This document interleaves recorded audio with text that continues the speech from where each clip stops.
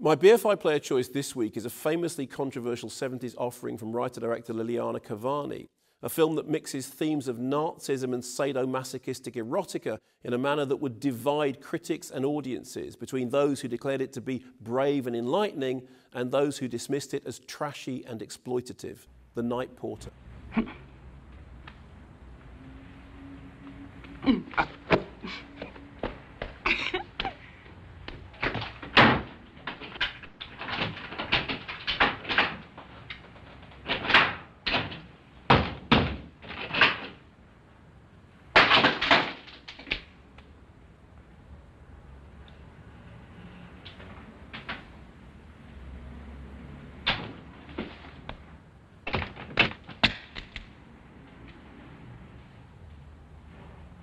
Dirk Bogarde and Charlotte Rampling are the high-profile stars, playing an SS officer and a concentration camp inmate who meet by chance in Vienna after the war.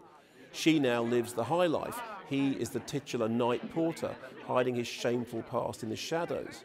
Yet somehow these two characters are once again drawn together, retreating into present-day S&M role-playing intercut with flashbacks to their wartime past.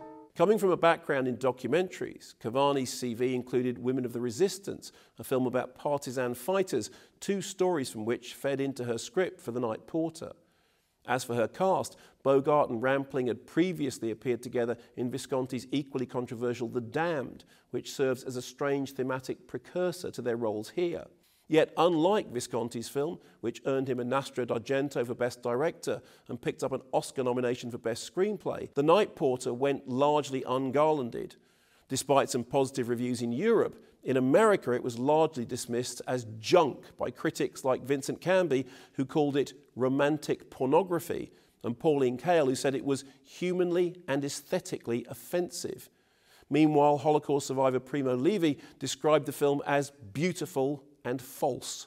Talking to The Guardian's Ryan Gilbey in 2020, Cavani described the central relationship in The Night Porter as, in its own way, a romantic relationship, a view the journalist could not share, rightly so in my opinion.